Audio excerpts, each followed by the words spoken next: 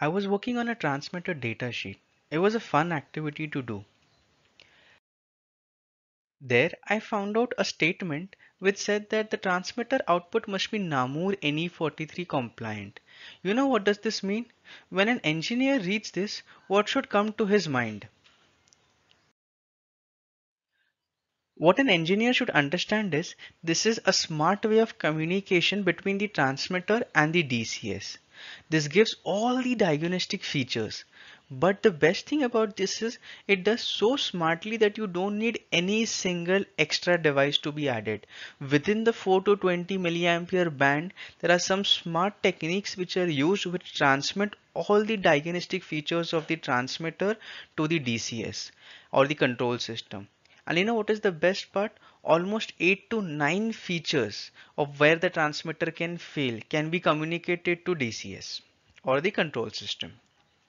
And the best thing is, if I have to define this in one sentence, I would say Namur NE43 acts as a doctor. And that also not any ordinary doctor. This can act as a doctor which can know the problem without even touching the patient or the transmitter. Yes, that is the magic of any 43 standard. And what I'm going to explain is as per the API RP551 explanation. So this is as per this recommended and most renowned standard. For reference and further reading, this is as per page number 25 and table number 2, where they have defined the NAMUR NE43 standard and its signal protocol. So let's get started. Now imagine that this is your transmitter and this is your control system DCS, and there's a communication to it. In your DCS you notice that there is some issue. There's this X come here showing that there is some fault in the transmitter. So you go to the field to find out what could be the possible issue. Now you might come that there are a lot of issues that could come to your mind. It could be that the wire is shorted, or there's an open wire, or there could be the underrange or overrange value, that is why you're getting an incorrect reading to the system, or it could be because the transmitter has failed. So let us look how with the help of Namur we can understand these issues without touching the transmitter. So first we'll get into the underrange and the overrange parameter and how Namur helps us in that. So here, as we discussed, this is our transmitter DCS communication, and imagine that the transmitter is calibrated for 10 to 20 bar signal. So here we can assume that for 4 milliampere you should get 10 bar, and when it's 4 milliampere, and 20 bar when it is 20 milliamperes. So this is how your transmitter is calibrated. Seems very simple, right? Now we add extra pressure to the transmitter, and this is 30 bar. Now, in such a case, should the transmitter transmit to DCS 20 millibar because that's the maximum limit? No, that's incorrect, right? Because it's not 20 bar which is the pressure applied to transmit, it is 30 bar. So this would be an incorrect reading to the control system. So what do we do in such a case? Or let's take the other example. If it's 5 bar, less than the lower range calibrated value, can it show 4 milliamperes? No, that's again incorrect. So for such cases, what do we do? How do we tell this or share to the control system as to what is the issue, and this is not between the range that we have calibrated the instrument for? For such case, Namur has made a special signal band to add such a signal to DCS. Let's take this example. So for lesser value, which is from 5 bar, the signal value from 4 to 3.8 is used, and here for 30, anything which is an overrange value, the value used is up till 25 milliamperes.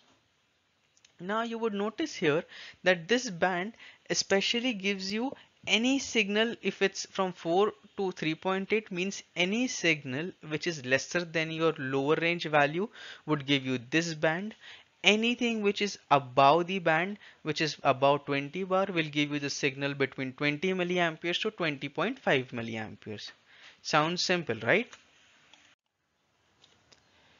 And now let's look as to this definition. So this green band defines normal operation, and the blue band would define underrange and overrange operation.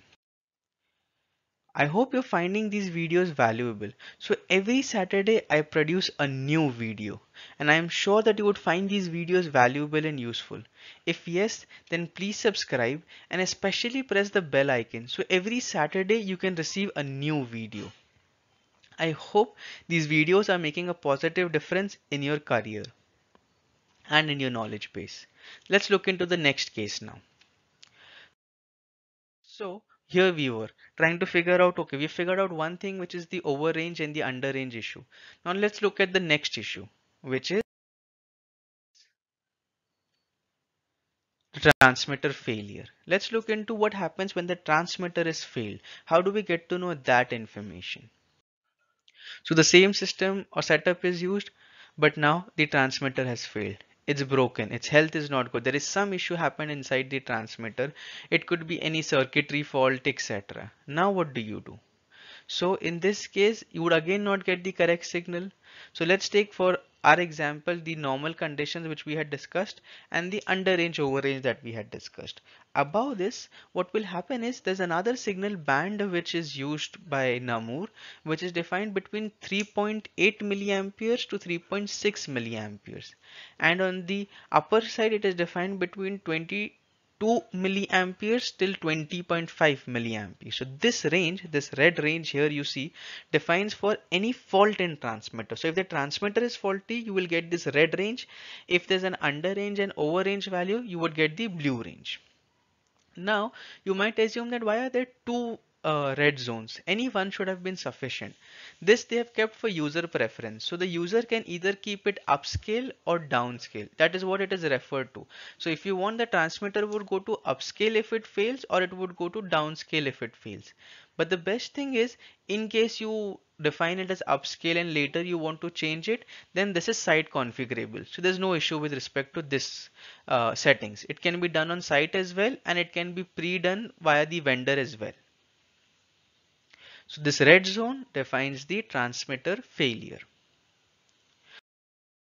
Now let's look into the case where we were. So we have figured out overrange, underrange, transmitter failure. Now let's look at another interesting thing, which is open wire.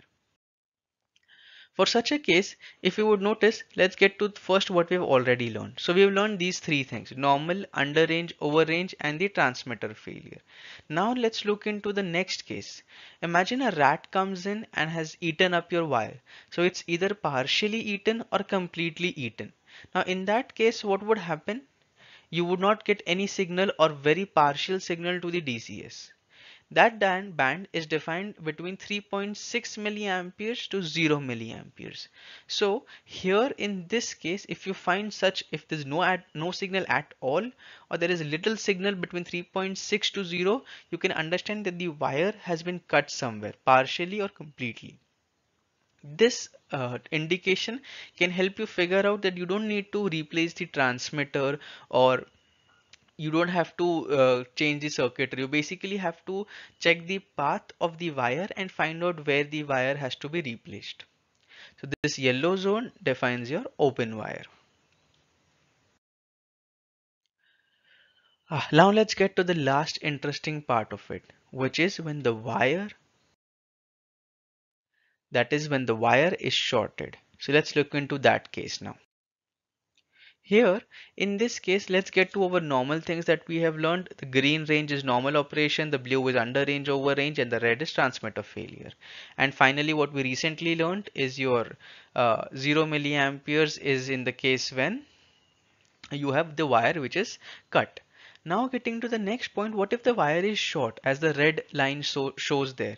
In that case, as we know that high current would flow. So any current beyond 22 milliamperes, the control system would give you an alarm or an indication, or the transmitter stating that there has been a short somewhere between the wiring system. So there is no issue with the transmitter or any other parameter. It seems like the wire path has been shorted. So this milliampere signal, which is greater than 22 milliamperes, would give you this indication of the wire being shorted. And thus we have defined the yellow portion as either being an open wire or a shorted wire. I hope you found these videos valuable. If you found these valuables, Please consider subscribing and especially pressing the bell icon so you receive a new video every Saturday. I hope these videos are making a positive difference in your life. Also, I've written a free ebook on engineering standards. So if you're interested to learn more about engineering standards, especially the most easiest ones to start with, then this ebook would be a go-to guide for you. There have been almost 1,500 plus downloads from people working in Shell, Dow, Technip, etc. So I hope you might find this ebook valuable. Please let me know in the comment sections if you have any concerns or if you have to add some points to it, and I would love to help you, whether it's through LinkedIn, my website, or on the comment section. Thank you so much for watching the video.